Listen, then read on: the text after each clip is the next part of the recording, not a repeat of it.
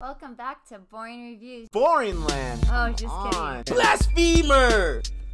Hello, right. Boring Review Nation. Kind of pointless. We know all things.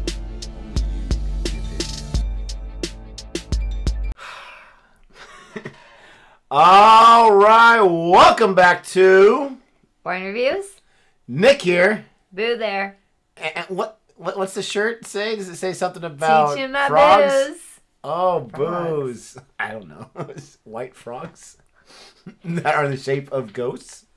Anyways, welcome back to the video. And if you have not clicked off yet, we really appreciate that. While you're not clicking stuff, go ahead and click the like and subscribe button. We are looking at a trailer reaction that just dropped, I think, our time this morning.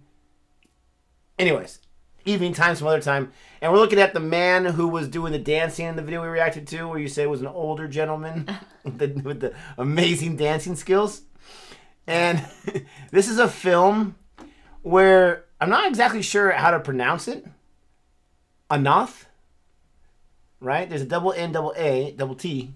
Oh my gosh, your glasses are off. I can't see, so I got really close. Annaatthe. Annaatthe. I'm sure there's probably some kind of like little Annaatthe. accent there. Annaatthe. And this is an upcoming Indian Tamil language action drama film written, directed by Siva and produced by Nayanthara Moran.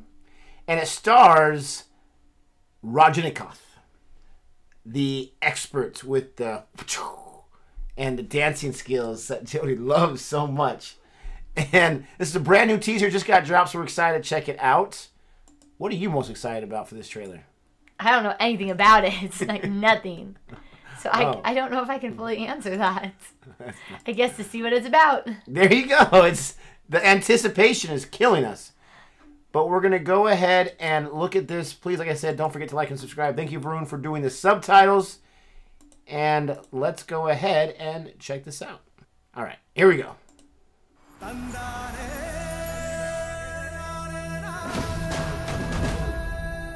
Gonna do his awesome dance moves again. I hope so. Setting it up.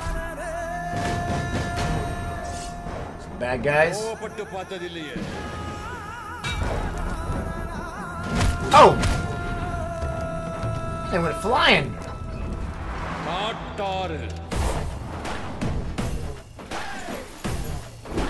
This guy's in his 70s. That's crazy. I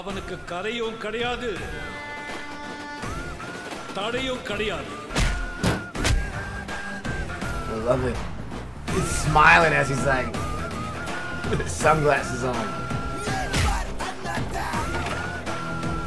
Oh!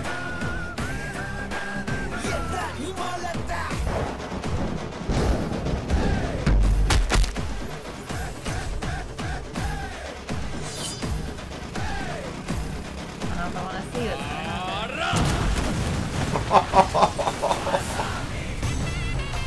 Oh! That's a cool shot. Yeah, it is.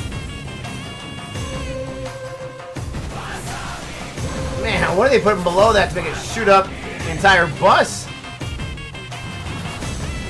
He's not even fazed by it.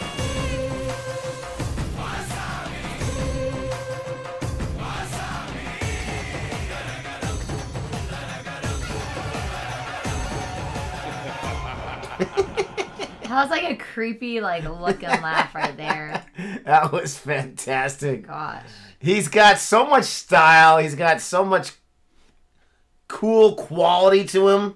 So calm and collected. He's just walking around, blowing up buses.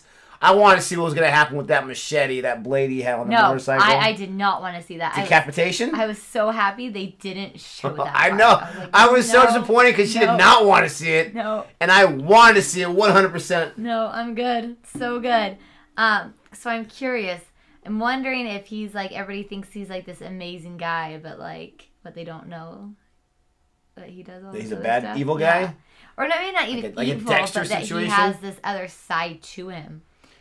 Well, Dexter was that show. I never saw it. Me either. But it's a show where he was a serial killer, and his way of coping with it was by investigating and killing other serial killers.